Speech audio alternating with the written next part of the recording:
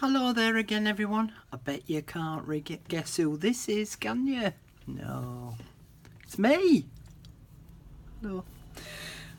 Now then, I'm going to cover the outside of the journal, the cover. It might turn into 2 videos this, because I don't want to rush it and be pushed for time, because there's a fair few things that I just want to go through with you. And again, especially if you're a newbie, you might end up going a bit, I don't know what she's on about. So I want to just take my time with doing the front cover to make sure that you can all comprehend what I'm twittering on about. Okay, so this is the cover on the journal that I showed you originally, and I'm going to actually replicate this. If you want to do something completely different in terms of its decoration, then that's up to you. But I want to just quickly go, well, not quickly, I want to take my time going through the process of how I went about making this cover. Now then, again, in the previous video I did say that you could call this done. You could decorate up this front part of your first envelope, and you can actually call that journal then done. Okay, now for me, I preferred to add the cover on top of it, because I still think that the envelopes are a little bit too flimsy for them to be a front cover. So I'm going to use a piece of card, and quite thick card. So this is about 300 GSM. I'm sorry, I don't know what that is in pounds in America. 110, something like that, maybe. I'm guessing. You might have to ask Siri on your phone or do a bit of a Google search. But I'm going to use just this sheet of card. Now, depending on the sizes of the envelopes that you've used, you might need a bigger piece of card that you can then cut down to size. I'm going to use a piece of A4 card, and I think, as I showed you previously, it's too deep, so I'm going to have to cut this down anyway. But I need to make sure that it's right lengthwise as well, because it's got to wrap around the front and the back of this cover, or this part of the journal, I should say. Now, as you can see, I've only inserted 2 card booklets that I've done, that one and that one. I haven't inserted my third one yet, because I'm umming and ahhing as to whether I'm going to add an envelope or tags or another journal card. I'm not quite sure yet whether I'm going to add another journal booklet or not. But already you can see that she's ending up being a chunky monkey. So we need to make sure that we're covering all of this depth here, because we haven't even decorated it up yet or added anything else to it. So she's going to end up being quite a chunky one. Now then, I'm just going to put these to one side for a minute out of the way. Okay, and I'm going to pull the booklets out in a minute. Now, if I lay the envelope part onto the card, you can already see that because of the ribbons that are overhanging the edge of the envelopes, I need to take that into account when I come to position this onto here. All right, where's my trusty ruler gone? Oh God, did I move it back over there? No, I don't know where it's gone. Probably come across it in a minute. I'll use this one in the meantime.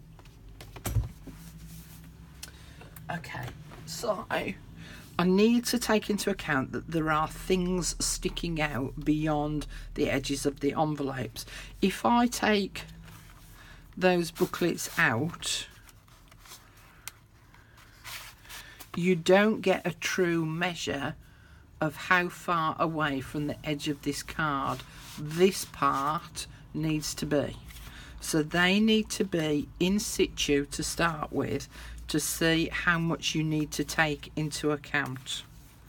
Okay, so working on the basis of this, and I don't mind some overhang from the edge of the card that will be the journal cover, but I don't want too little and I don't want masses. Now, just visually looking at that, I'm working on about 1/2 inch. Okay, so I've just placed my ruler on there and just done an eyeball, and I'm working on about 1/2 inch. Okay, so that's the first thing. I know that I want these positioned about 1/2 inch from the edge of this card. Now I'm going to take the booklets out because I don't want them in the way when I'm going to glue this to that. So we're working on 1/2 inch this way, and now I need to work out the depth. So this overall measures 7 1/8. Now I want the journal cover to be fractionally longer at the top and at the bottom, so I'm going to add on I'm going to add on 1/8 of an inch on each side, so that takes it up to just fractionally under 7.5 inches. Just double check, because I'm better off double checking than making a boo-boo of it. Right, I'm going to cut it to 7.5 inches, and then I'm going to trim it down a bit further, because I can always trim off, I can't add. So I know that depth wise I want 7.5 inches to start with, and then I'll reassess. 7 1/2.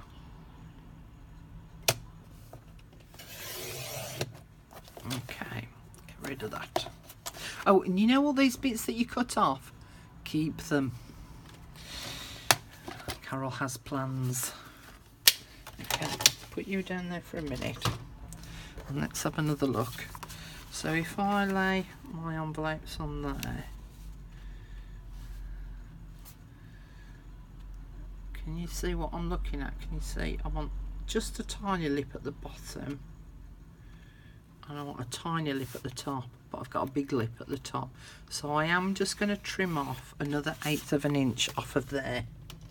Now, as I say, if I'd cut it to the size that I originally thought and then found I'd cut it too small, I would be up a creek without a paddle. So this time I'm lining the edge of my card up with the measurement on this side, because I'm only trimming 1/8 off. Yes. Right, let's have a butcher. Don't keep bits like that. Let's just have a double check again. As I say, better to be safe than sorry. So I've got a tiny lip at the bottom, and I'm happy with my lip at the top. Okay, so all going good so far. So I've got the height right. I know that this edge here, the bit that opens up, is going to be 1/2 inch from the edge there, roughly. Okay, and then I can just loosely fold that around. Now I say loosely, okay, because I'm going to be doing a little bit of creasing, and I just want a rough idea. So can you see now I've got a very light crease in there. Now I want to make a spine area, and so I'm going to use my score pal. Now if you're new to doing all of this, you might not have all these bits of equipment just yet. They do come in handy, does a good old score pal, but it's not necessary. You could use like an embossing tool and a ruler and do the creases, but these take out the having to work out measurements with rulers and things. Okay, now that initial crease mark, getting to about there, which is my 5 5/8. Okay, I'm going to do my first crease mark at 5.5 inches. Now again, you will have to work out for yourself which measurement you're going to use. Now I think that I might add, do I want a 1/2 inch spine? I'm going to go with a 1/2 inch spine. If I just do it lightly, and then if I fold that way and crease,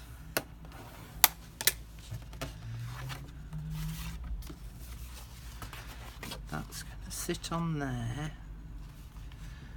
and then I'm hoping you can see this. Can you see that that's that 1/2 inch mark, that crease mark that I've just done lightly there? If I butt it up next to the edges of the envelopes, it's just slightly above the height of the envelopes. So I'm happy with the 1/2 inch spine because it's allowing for the depth of all of this. Alright, so we're going to go ahead with that 1/2 inch spine. Okay, and I tend to normally flip it over and do it again, because basically what we're doing is we're breaking down the fibres within the card, and if you only do it on one side, sometimes the card will crack. So doing your creases on both sides just helps to break down those fibres so that they won't crack. Fingers crossed. Yeah, see, it's cracked a little bit, but not to worry, I can cover it over. But we don't want a massive cracking of the card. Okay, and then we do what's called burnishing. So you use your bone folder, couldn't think of the word, and you just run it up and down, and it just makes those creases more permanent. Okay, so can you see now we end up with this kind of shape here with the spine on the end. Now then, at the moment this side is longer than this side, so again I know that that's going to sit on there. I know that I've got my rough 1/2 inch ish. That's going to come up and over the top, and that will become the front, and it extends beyond the envelopes. But I want it the same size, this, as that on the back. So what I'm going to do is I'm going to measure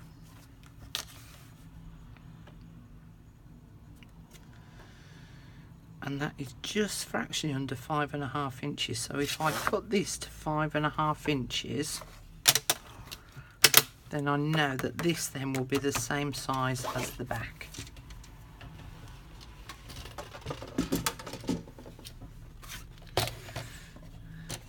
So I'm going to place this crease mark on 5.5 inches, which is there, and then I'm going to trim away the excess. So now I know that this and this is the same size. So now it doesn't matter which way's up and the right way around and all the rest of it. Okay, so let me just go through that again quickly. So when you have all your journaly bits inside, you can see that you've got some extension beyond the envelopes. We want to make sure that when we place this on the right hand side of the card, which will be the back part of the cover, that we're allowing a large enough lip to accommodate some of this that extends beyond the envelopes. Right? We can also then make a mark down here which is almost butt up to the edge of the envelopes at this side. So then we know what size our back cover is going to be. We also need to measure the depth of the envelopes and add 1/8 of an inch on this way and 1/8 of an inch on this way, so that we're cutting it so that it is fractionally bigger at the top and at the bottom. So again, when we place this down on the right hand side, we've got that little bit of a border going around the top, around the bottom, and then a larger border on the right hand side. I've done a 1/2 inch spine, which is where I've done both of my creases to make the spine. I then need to make sure that I've cut this then to the same size as this. From the crease marks to the edge of the card, they're now the same size. Okay. Next thing I'm going to do is I'm going to ink up this card. And I'm sorry, but this is the boring bit, and it's not something that I can do the prep work for beforehand until I'd cut it all out. So you're just going to have to bear with. Okay, so again, I'm just using that small circular motion. Now, at the moment, it's making an edge here. I don't mind the effect that it's creating because I'm going to be covering most of that over with other images and stuff, but I do want to create that vintage edge look along the edge of the card. So can you see, look, I've got all this funny patterning here. I will be covering most of that over.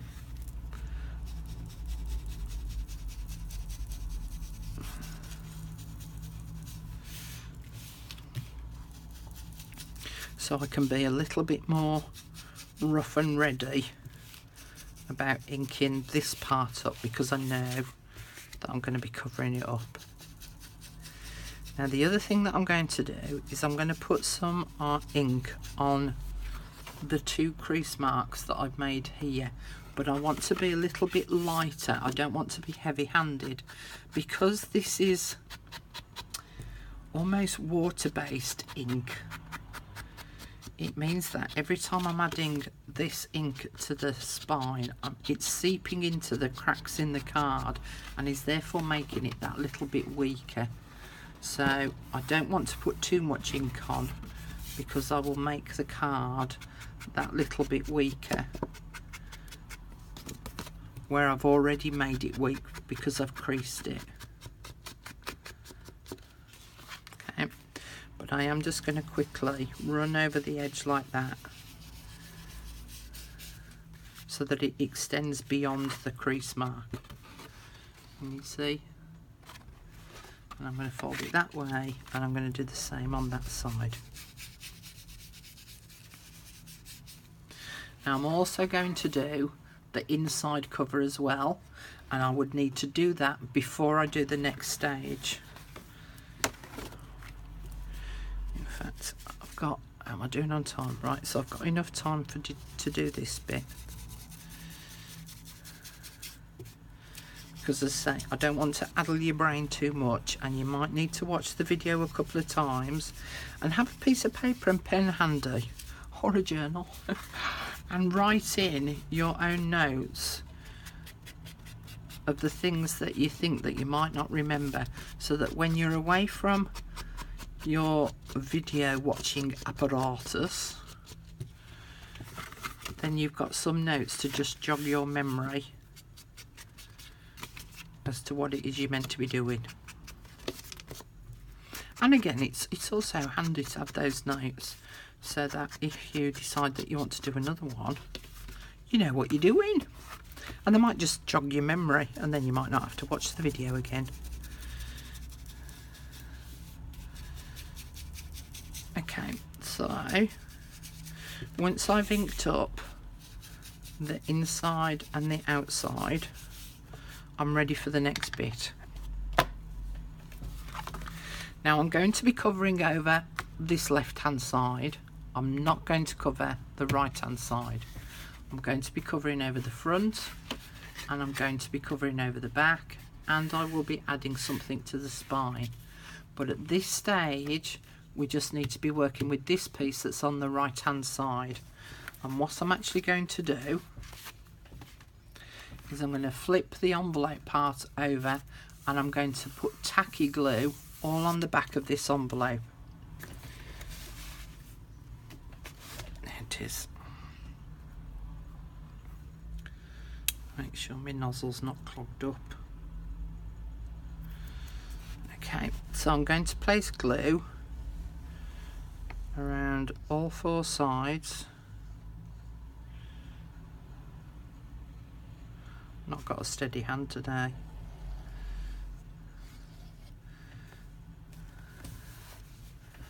Move my jumper out of the way, I don't want it dangling in the glue.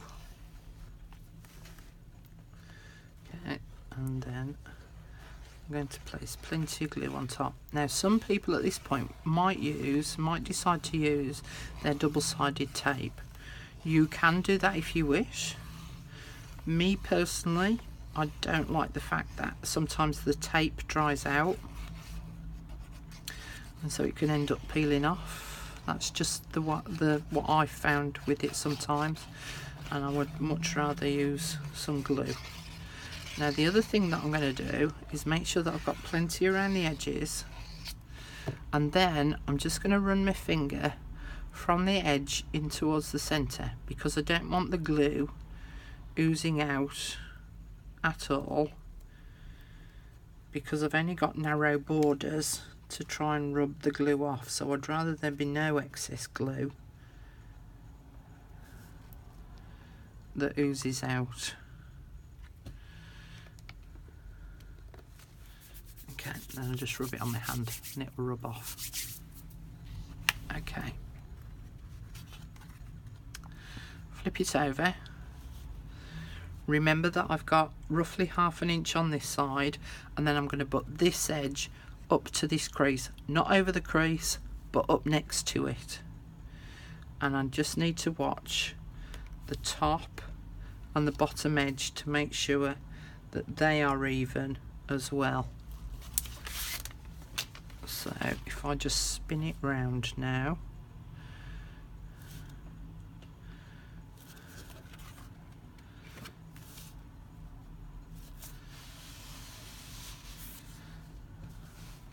so I've only got a tiny bit at the bottom but a bit more at the top, so I'm just going to push it up a touch.